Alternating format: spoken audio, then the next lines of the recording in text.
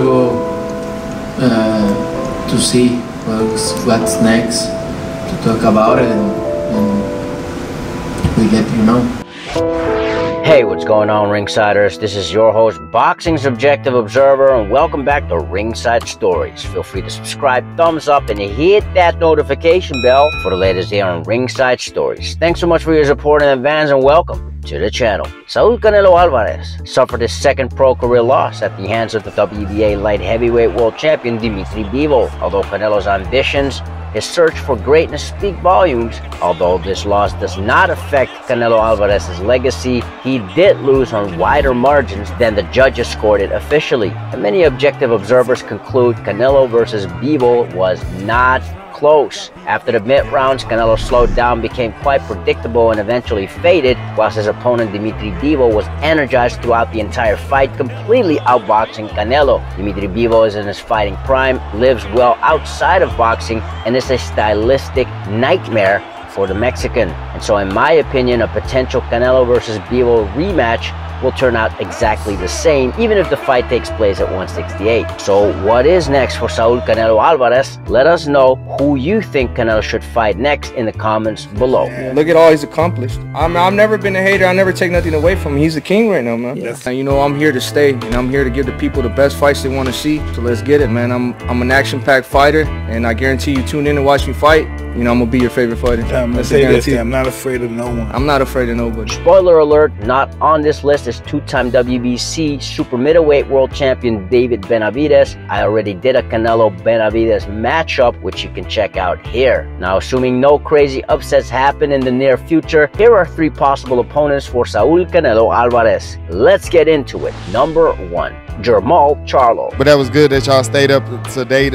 Keep my opponents peaking and making them feel good and making them feel like they're the best in the world, because when they step in there with me, they'll realize they not. I want all the belts. I want to be classified as like one of the best fighters of my era, in my division for sure.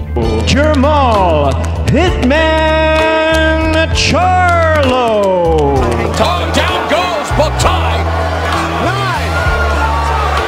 And Charlo scores the third round TKO victory. A two-weight world champion, his best wins were against undefeated Julian J. Rock Williams,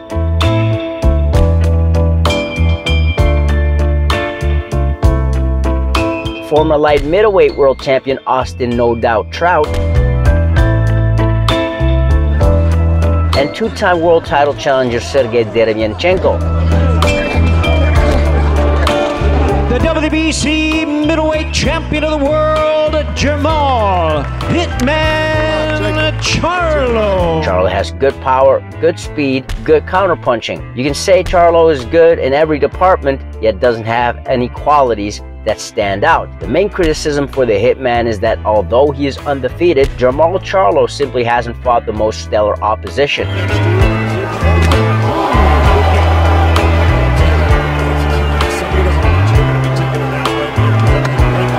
A potential fight with Jermall Charlo has been talked about for a while. Some people went even as far as to say Canelo has avoided Charlo. I mean, if you just take a look at his last 7 fights, Saul Canelo Alvarez fought one relatively unknown fighter, but that was a mandatory challenger. All other opponents were either world titleists or reigning world champions, all happening in 3 different weight classes. 4 of them were world title unification fights, including his 3 fights leading up to winning the undisputed crown at super middleweight. 2 fights were at 175 against, again, reigning world champions, which is absolutely crazy if you consider his 7-fight streak started as low as 160 pounds, which was a world title unification bout against the close to his prime Danny Jacobs. So to insinuate Canelo has avoided Jermall Charlo, who hasn't done, much less achieve, even a fraction of what Canelo has in the last 3 years alone, is absurd. In the case Charlo would fight Canelo, Charlo would debut at 168 pounds, meaning he'd move up in weight with not much to offer really. That said, Canelo versus Charlo would be an interesting fight, and maybe Canelo can get the best out of the Hitman. I think Jermall Charlo is a good fighter. The question is he great? Can Jermall Charlo show fight fans something we haven't seen from him so far? Number 2, Gennady Golovkin. Now we all know Gennady Golovkin just turned 40, and the question is, how will this version of Triple G fare against an in his prime Saul Canelo Alvarez? The first 2 Triple G Canelo fights were fantastic. A draw. Well, after all of that, Golovkin can't believe it. I don't really either. Everybody wants that fight, right? Maybe a little late, maybe no. Everybody still wants that fight, so why not? In the first moment, I think this is crazy. It's crazy. And later, like a couple days ago, just I said, okay, this is business. This is not sport right now. Is it still personal for you with him? Yeah. He talk a lot of shit. He talk a lot of things, but we're gonna see. Whoever you think both Canelo fights won, they sure were significant for this generation and surely forced Canelo to become the complete fighter he is today. Now, of course, at the age of 40, Gennady Golovkin has slowed down, and in his latest fight against ryota or murata, the opening rounds proved Triple G clearly dealt with ring rust. Again, Triple G is moving into that power hand. I'm surprised to see that as part of the game plan. Murata with another good right hand over the top. It's a good counter right from Murata as he pushes Triple G back. Triple G took a big right hand there as he was throwing a punch. The punch you don't see is the one that hurts you the most. And yes, Murata, of course, is not a fighter on the level of Saul Canelo Alvarez. Still packs power, which Golovkin proved to be able to take well, whilst he himself showed he is still dangerous. Once Golovkin found his groove, he started to pound away on Murata as we saw flashes of a vintage Triple G. Here we see that jab right down the middle, sets up the overhand right. I believe this is the one that knocks the mouthpiece. There you see it sending flying through the air.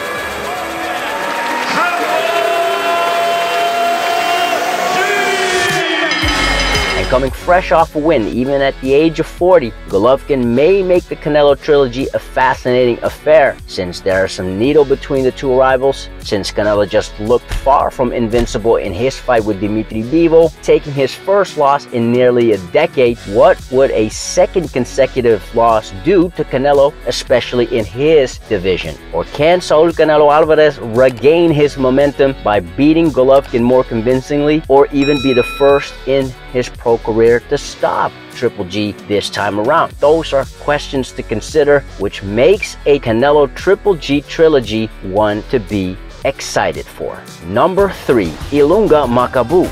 Just the idea of being a 2-time world champion at light heavyweight would have been a historical feat on Canelo's already impressive and historical resume. Although Cinco de Mayo weekend 2022 showed a gap with at least one of the champions at 175, doesn't mean Canelo will lose to all comers nor from super middleweight. Y ahora estoy aquí para levantar la voz y pedirle aquí al Consejo Mundial de Boxeo la siguiente pelea para Canelo y buscar al campeón crucero Makabu. The momentum and intrigue for Canelo's debut at cruiserweight, fighting WBC champion Ilunga Jr. Makabu, has seemed to die out ever since Canelo's trainer Eddie Reynoso called for the Makabu fight. Even though for a while Makabu looked to be the front runner as Canelo's first opponent in 2022. He liked to challenge a cruiserweight television. Welcome. I'm a champion. I also like to fight the best. I accept the fight to fight Canelo, and say good luck to Canelo, and you're welcome to challenge Junior Makabu. Why not roll the dice again? Junior Makabu is a small cruiserweight, a longer reach than Dmitry Bivol, yes, but not as skilled, not as good a mover as Bivol, and not as good an overall fighter as Dmitry Bivol. His latest fight, which was a rematch against Abisom Chunu, proved Makabu is an aging fighter who struggled to find his rhythm, failing to impress, barely winning the fight. Even if Saul Canelo Alvarez would move up 2 weight classes, from his preferred 168-pound division to challenge the physically bigger fighter he has ever fought in a professional boxing ring. Canelo is fresher, more skilled, and an overall better fighter than Junior Makabu. And I don't mean no disrespect. Junior Makabu is the bigger man, dangerous yet beatable, as his most recent outing proved. A win over Makabu would mean a world title in 5 different weight classes for Saul Canelo Alvarez, whose legacy consists of the first Mexican undisputed world champion in the 4-belt era, the most active world champion in 2021, becoming undisputed in 11 months. Now, questions to consider. Will Canelo ignore the Bivol rematch? If so, will Canelo attempt to bounce back by moving up another weight division? A fight against Junior Makabu certainly adds up to Canelo's legacy, who regardless of the results has a reputation of A, fighting the fights boxing fans want to see Canelo in, B, even going above and beyond, taking tough opponents outside of his natural weight division. These are just my 3 suggestions. What are yours? Who would you like to see Saul Canelo Alvarez in with next? Let us know in the comments below. If you like this kind of content and you haven't already, don't forget to subscribe, give a thumbs up, and hit that notification bell. It helps out the channel a lot, i.e. inspire us to make more quality content for y'all. As always, thank you so much for your support in advance, and welcome to Ringside Stories. Now, if you've done that already, you're amazing. We already know that you are the true undisputed world champion. Till next time, Ringsiders, this is your host, Boxing Subjective Observer, with Ringside Stories. Thanks for watching, and have a legendary day.